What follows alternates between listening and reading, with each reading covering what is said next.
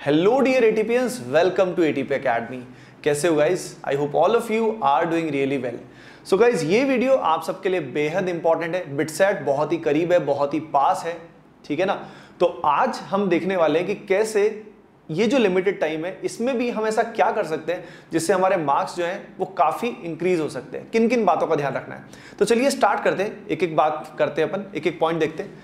सबसे पहली चीज़ जो मैंने पहले भी बताया था बिटसैट की स्ट्रेटेजी में, कि जो ईजी क्वेश्चंस होते हैं, जैसे कि आप जानते हैं कि बिटसैट में मेजॉरिटी क्वेश्चंस जो आते हैं वो ईजी टू मीडियम आते हैं, ठीक है ना।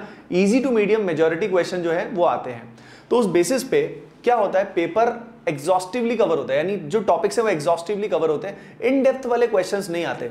यानी कोई टॉपिक अगर आपने एवरेज लेवल पे भी कर लिया तो भी उससे क्वेश्चन वहां पे होने के चांस होते हैं, ठीक है ना। तो try to cover as many as topics which you can, ठीक है। बाकी एग्जाम्स की स्ट्रेटेजी में और इसमें ये डिफरेंस होता है, जहां पे डिफिकल्टी लेवल काफी ज्यादा होता है, वहां मैं कभी रिकमेंड नहीं करता कि एंड में आप बहुत सारे टॉपिक्स करें या बहुत सारे नए चैप्टर्स करें।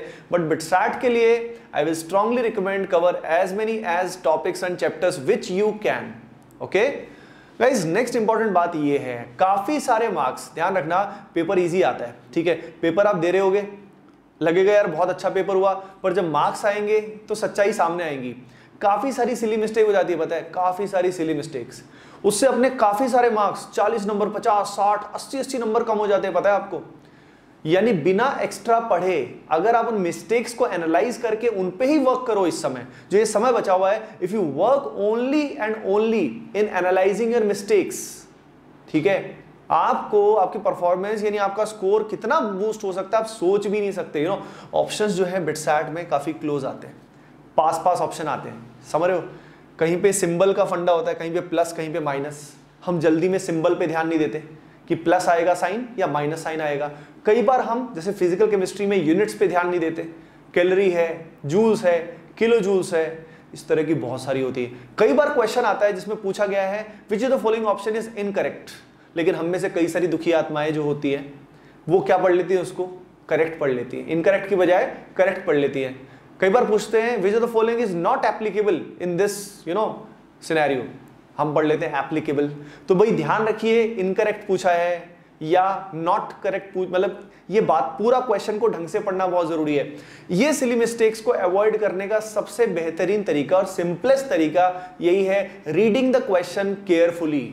अब केयरफुली पढ़ने का मतलब ये नहीं होता कि क्वेश्चन को बहुत धीरे धीरे पढ़ो, हौले हौले पढ़ो। कई बार क्या होता है, इतना धीरे पढ़ते हैं कि हम क्वेश्चन पढ़ते पढ़ते ही बोर हो जाते हैं और हमारा प्रेजेंस ऑफ माइंड अच्छा नहीं होता। क्वेश्चन की ऑप्टिमम स्पीड से, मेन बात है आपको उसको इफेक्टिवली पढ़ना है, समझना है कि क्वेश्चन ने क्या पूछा। अपने आप से पूछो कि क्वेश्चन कह क्या रहा है और तब उसका आंसर दो।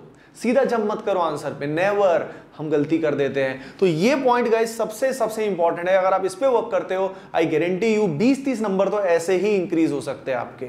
उसके अलावा आप में से कई स्टूडेंट्स इस समय मॉक टेस्ट देते हैं, और जैसा कि मैं बता रहा हूं आपको, majority of mock test are not relevant.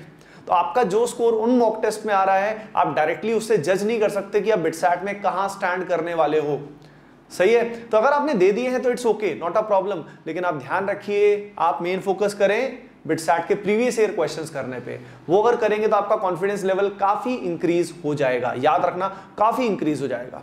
अगली इंपॉर्टेंट बात, टाइम बाउंड प्रैक्टिस। ऑब्वियसली ये तो बहुत ऑब्वियस सी चीज है, सभी को पता ही है कि टाइम बाउंड प्रैक्टिस हमको करनी ही चाहिए। तो पुराने क्वेश्चंस जो आपके सामने होंगे उनको आप क्या करें, टाइम बाउंड के साथ उसको करें। उसके अलावा गाइज एक चीज और है, कुछ रिएक्शंस और कुछ कंसेप्ट्स जो हैं वो बिटसैट में एक्स्ट्रा आते हैं।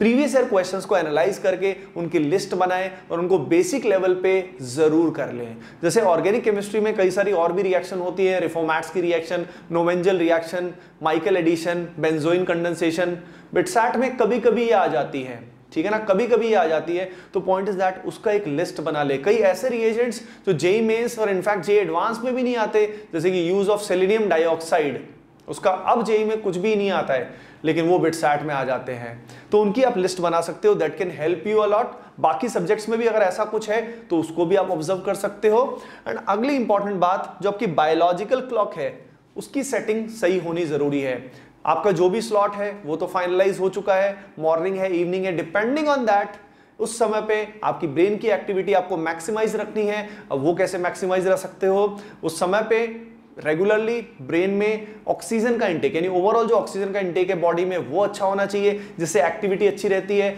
उसके अलावा उस समय सोना नहीं चाहिए, उसकी आदत अगर हमें रहेगी सोने की तो एग्जाम में भी क्या आएगी, ऑब्वियसली नींद आएगी।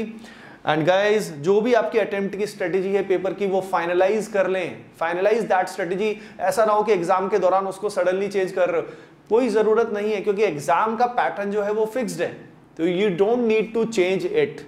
ओके, उसके अलावा इंग्लिश में खासकर वोकैबुलरी बेस्ड क्वेश्चंस की बहुत ज्यादा तैयारी सडनली नहीं हो पाती, तो उस पर बहुत ज्यादा टाइम वेस्ट करने की जरूरत नहीं है। इनफैक्ट जो लॉजिकल क्वेश्चंस आते हैं उसमें कंसेप्चुअल क्वेश्चंस भी होते हैं, रीजनिंग बेस्ड टाइप के क्वेश्चंस भी होते हैं, उन पे ज्यादा ध्यान दें रेदर देन डायरेक्टली जो मेमोरी बेस्ड क्वेश्चंस होते हैं। Okay dear students, so guys in सब बातों का ध्यान अगर आप रखते हो, एग्जॉस्टिव तैयारी करते हो, इजी क्वेश्चंस होंगे, क्लोज ऑप्शंस होंगे, लेकिन सिली मिस्टेक्स को अपने को अवॉइड करना है, ताकि यार हम बहुत अच्छा स्कोर कर सकते हैं, पता है आपको, और गेम चेंज हो सकता है। एंड गाइस बायोलॉजिकल क्लॉक का ध्यान रखना है, टाइम बाउंड प्रैक्टिस तो आप कर ही रहे हो, and finalise your strategy to attempt the BITSAT. Okay dear students, so guys अगर ये वीडियो आपको हेल्पफुल लगा है तो जरूर थम्स अप दे, लाइक करें, इससे काफी मोटिवेशन मिलता है। Okay then C you in the next video guys, आप अच्छे से तैयारी करते रहें।